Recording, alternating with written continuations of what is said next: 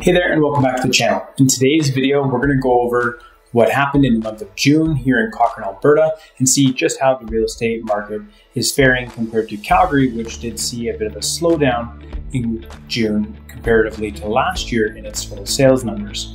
Now in the month of June, Cochrane, Alberta did see about 131 new listings, and with about 100 sales, we saw slight increases in the inventory levels.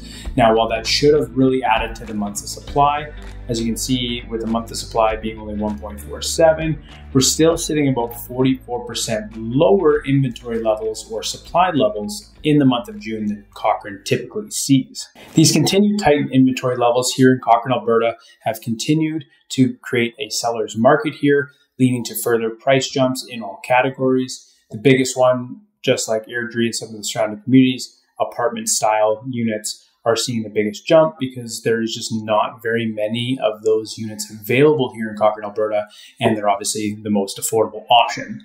So there is a more significant price jump in those parcels or those styles of homes than there is in the detached market. Now, with that being said, the total benchmark price in Cochrane did rise again this month, and it rose about 9% year over year, coming up to about $571,000.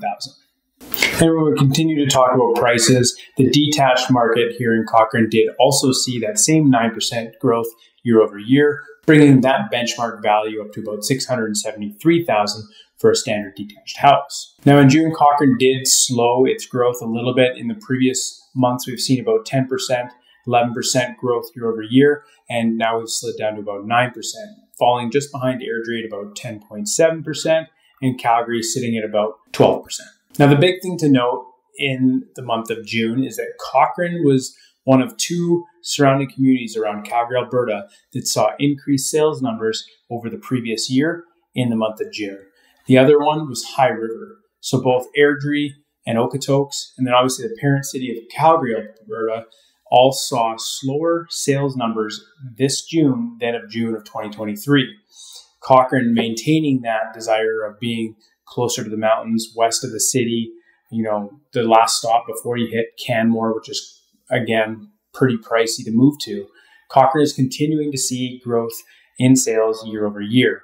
While I think that is a benefit to those looking at Cochrane as a long-term place to live, you're going to see gain in your value of your property. It does make things a little bit challenging for the buyers currently in the market right now, as sales are happening quickly and our time on the market has continued to fall, and we're sitting somewhere around the 20 days on the market currently, and that does include condition time. So that 20 days may include 10 days of conditions. So homes are really, if they're priced right, selling in that 7 to 10 day window here. Now, with June typically being one of the busier months of the year here in Cochrane, Alberta, in terms of sales, allowing people to still get those pre-school year possessions. Being that we're starting into the first week of July here, if people are wanting to take possession of a new home that they're purchasing before the next school year, we're looking at 60-day possessions or less. So things are going to start to get a little bit more competitive, especially for those people who are looking for that tight possession window, trying to get in before September 1st, making sure that their move is done before the next school year. So keep in mind in the next few weeks here that homes with that available possession date of September 1st may be under a little bit higher of a demand than those that the possession date is outside of that window. Now, in terms of some new things happening here in Cochrane, Alberta, there is show homes now being built in the South Bow Landing community, and those will go and become active here as we move more into the fall. So keep that in mind if you are looking to get into Cochrane's newest community, or you're looking for maybe a potential investment where you're going to want to get into a community very, very early. South Bow Landing show homes, again, are going to be opening up here in the next few months. Those homes can be visible from Highway 22. They're just north of the Willows and north of Riversong. And so that is going to be Cochrane's next large community. So keep an eye on that for developments as well. And I'll keep you posted as things come along with that community. So as I mentioned, Cochrane is still the only community around Calgary, Alberta, other than High River, which is quite a bit further south and quite a bit further away from the actual center of Calgary, Alberta, that has seen an increase in sales in the month of June over last year. So Cochrane is continuing to see those big price increases. It's continuing to see high sales activity, and it's continuing to be in a seller's market.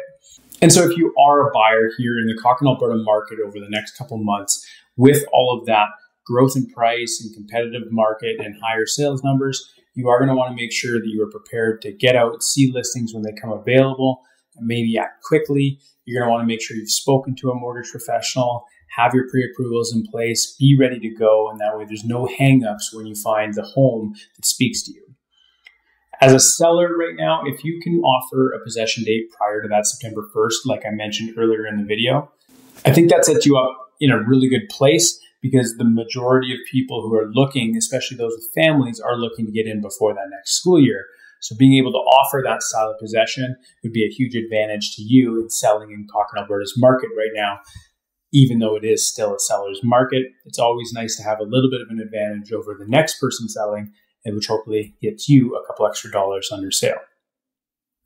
As always, I hope this video was helpful. If you have any questions about the Cochrane Alberta real estate market, please don't hesitate to reach out. I'd love to help you answer any questions and help you plan your move or your sale here in Cochrane, Alberta. Thanks, and I will see you in the next one.